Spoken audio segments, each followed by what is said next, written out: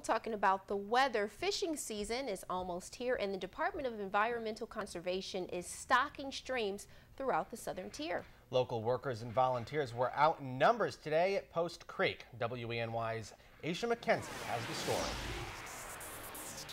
Many rivers, including here at Post Creek, are stocked yearly to jumpstart fishing season.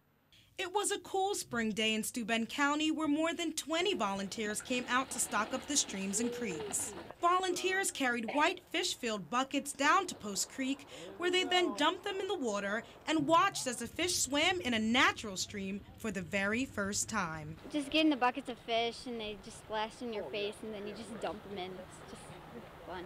The first step in trout fish stocking begins at the Bath Fish Hatchery, where rainbow and brown trout are raised.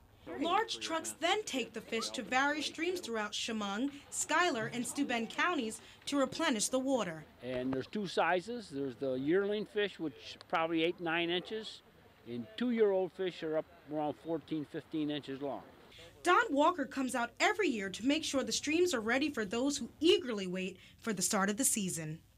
For the fishermen to catch, their fish or throw them back. That's okay too. Workers depend heavily on volunteers to help them with the task. Max Shar, a fisheries biology student at Mansfield University and first-time volunteer, says he plans to come back out again next year. I've never put fish into a stream before, and I thought this would be very exciting. And I'm on spring break, and this is the best part of my spring break. Fishing season begins April 1st, and workers say you are bound to make a catch. Asha McKenzie here at Post Creek, WENY News.